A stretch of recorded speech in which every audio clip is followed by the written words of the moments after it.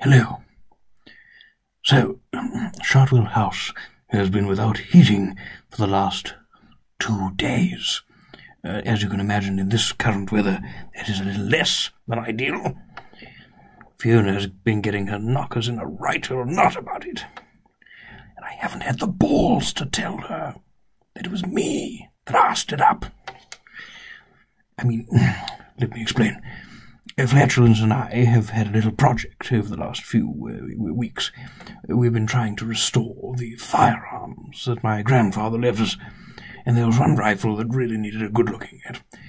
So we went down into the cellar and ripped a pipe off the wall that we thought was completely superfluous.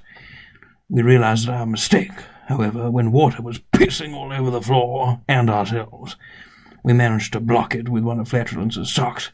His foot was still in it, but it did the job. However, I've not really fixed the issue with the heating, of course. What I'm trying to tell you is, if you never hear from me again, I have not died of old age. My wife will have murdered me, quite literally, in cold blood. But, oh, shit, Fiona, my darling.